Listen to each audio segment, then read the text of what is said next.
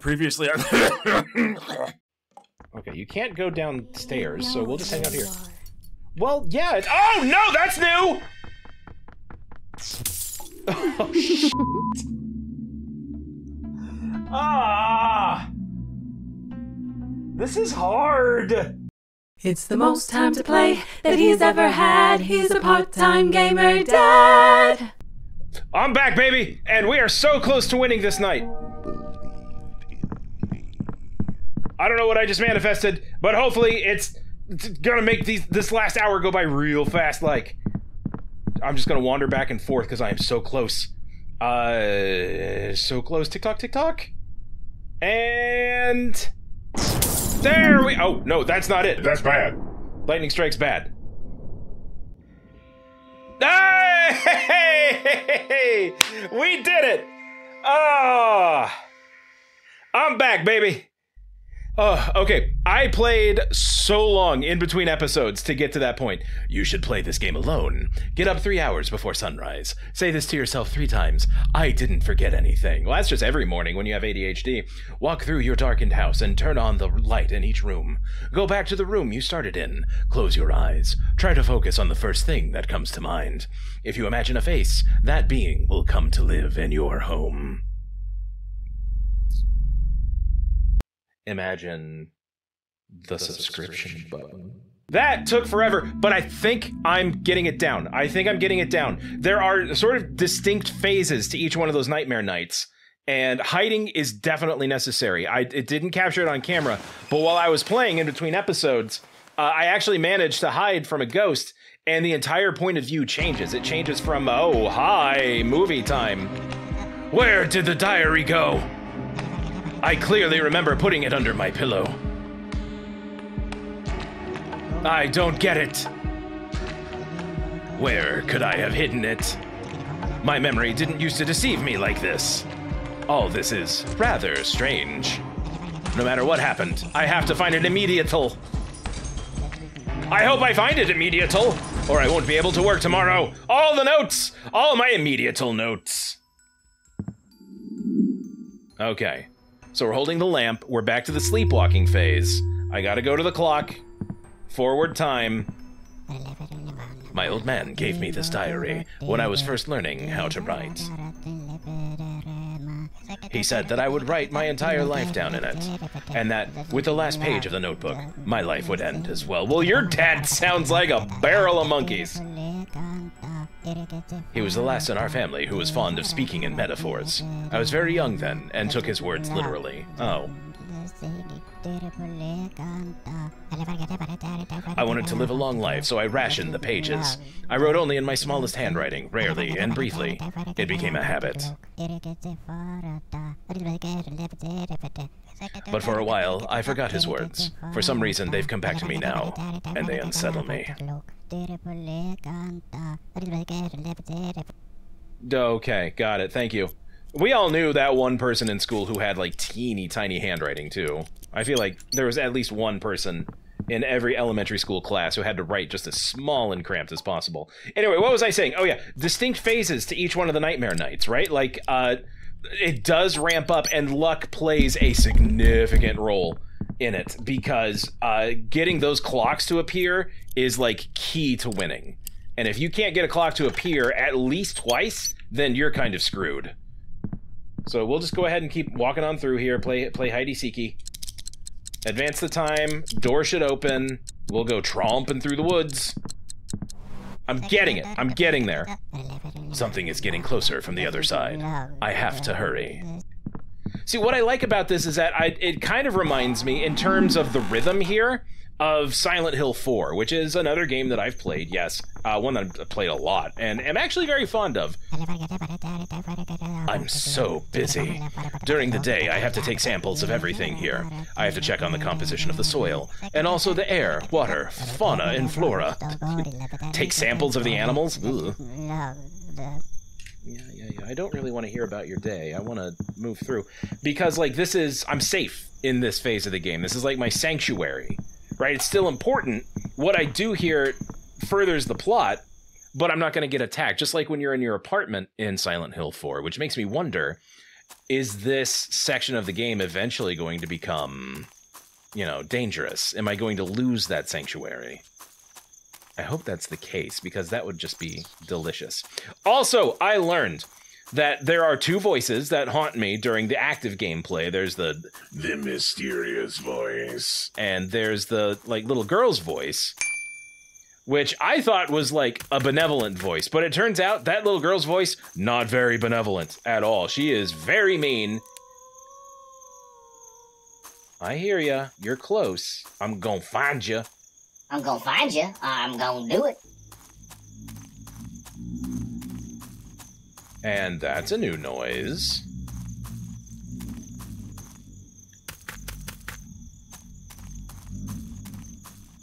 It's a cool noise, but it's new, and I don't like it, and it does make me think that I'm gonna lose the sanctuary of this level. There she is. She does come back. Hey, come here. I do have to go up one more. Found her. Okay. Oh, hi! So, these are just nonsensical, right? Like, they're not supposed to make any sense. But they're important. Is this the girl that I'm trying to track down? If so, I love her hair. I love what she's done with it. Very curly. Oh, sparkly eyes. Okay, neat. Huh. Okay. A strange and unthinkable world appeared to me through the trees. My duty is to record the changes in the world as a worldologist. But how can I even be sure that any of this is real? Man, I mean, that's an easy emotion to feel when you're wandering the woods in twilight. Alright. Let's make our way back to the house and roll up our sleeves, prepare for fun. Yeah, I hear you, buddy. You sound like my tum-tum. It's lunchtime and I'm getting hungies. Alright, up we go. Okay, here we go. I'm sleeping, and at this point, who the hell knows what's going on? I sure don't! Everything's fallen into disrepair. Many rooms have been neglected. This house should be impenetrable. Even a little crack is a cause for serious concern. Which is why I have to find and patch up every single gap. Once they're closed, everything will go back to the way it was. Now that's a clue, because when the lightning strikes, it causes an eyeball to appear and like a breach in the house, right? Those holes appear every time an eyeball appears. Now if I get there fast enough, I can repair the breach without the eyeball appearing. Alright, anything useful? No, just clutter. So this is the first phase of the nightmare portion of the game, where I have to turn on as many lights as I possibly can. Oh, back to the fun room. And find as many clocks as I can. Right? And once... Oh, no. Not round. How can these pages be here? Why are they torn? I don't like this at all. Did someone get into the room while I was asleep and steal the diary? Plot? I have to check the entire house again. I really neglected it. Anyway, what was I saying? Find as many clocks as I can, and then once lightning starts striking and the breaches and the eyeballs start appearing, I need to run around and activate all those clocks to give myself a little bit of a leg up. Okay. Yep, here we go! Time to party! Okay, clock number 1. I was very lucky to find 2 clocks back to back. This will actually help quite a bit. Alright, clock number 2. If nothing else, this will allow me to survive at least 1 hit. Okay. Whatever you're imagining, imagine it fast. Another lump. Hide and seek. It's not just a game, it's a way of life. No matter where or how you hide, time will always run backwards because... reasons. I often address the diary entries to myself, to my older self who one day would read these entries. It was just a game, but now I feel that a complete stranger has penned these pages. Yeah, maybe. I don't know. I'm just playing a game, man. Okay. Come closer. I'm right Oh, gotta go, gotta go, gotta go. And up-a-doodles. Okay. Good, good, good. Good, good, good. Remember something. The streaming is troubled. You're dying. But in the forest, they want you to live. I'm dying? The handwriting is made to look like mine, but it's just a little bit off. I didn't write this, that's for sure. Okay, so we are getting a little bit of a story unfolding. Shoot, I'm trapped up here. I gotta take a chance. I can't just stay here. I don't trust you, little girl. You fooled me like 8 times in a row. No. Okay. Yeah, you know where I am. I get it.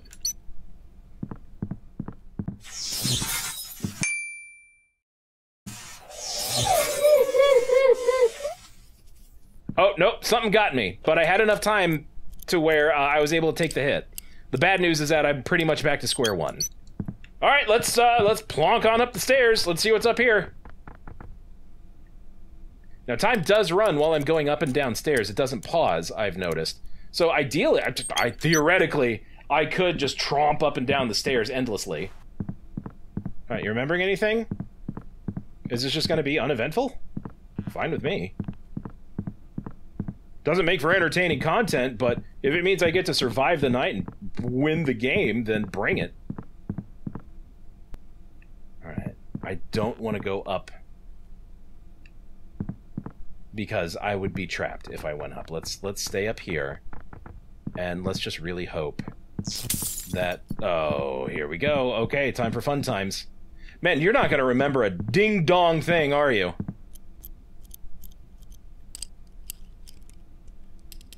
It really is so dark. I can't see a thing. Oh, hey, here we go.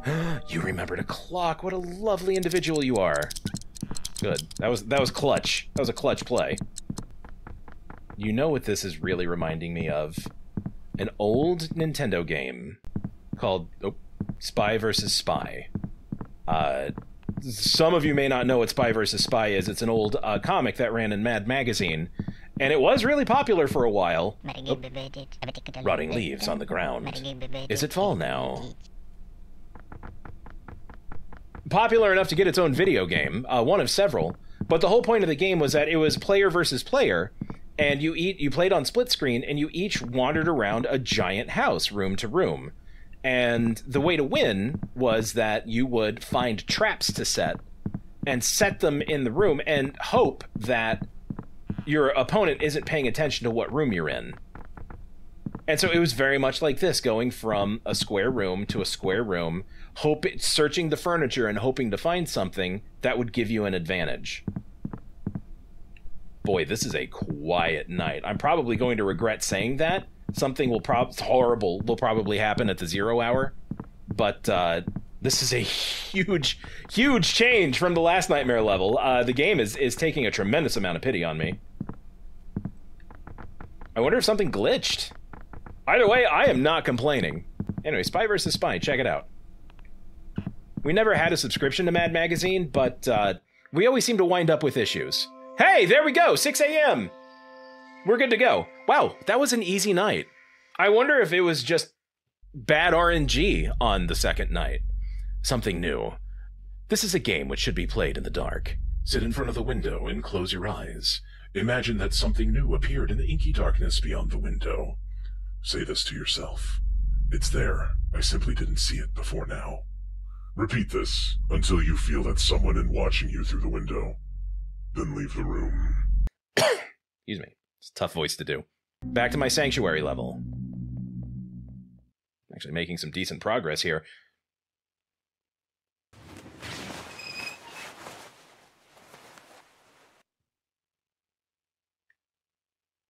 All right, let's tromp on through the woods. Okay, bing. It's not that far away. I really love having guests over. There was a time when little forest things would come to visit. That's not a guest. That's just putting squirrels in your house. And sometimes I even made dinner for lost wanderers. I would set the table and pass the time in a conversation with them. In my head. That's messed up! And when I realized that there was more than anything in the world, I'm afraid of the invisible. So where's the diary now? I've got to find it quickly. Nothing else matters. Anyone can see. Nothing else really matters. To me. Don't look in the mirror. Look out the window. I don't get it. Why did I write this in my sleep? What does it even mean? It means go downstairs. Find the clock. This forest is at the end of its life. It used to be a rich biome, but now it's dying. I couldn't find any healthy new growth. Oh, there was more things, but I clicked through it like an eager little beaver. Nothing here. Is this where my clock is at? Nope, down one more. Yeah, this is becoming increasingly hostile, like I thought it might.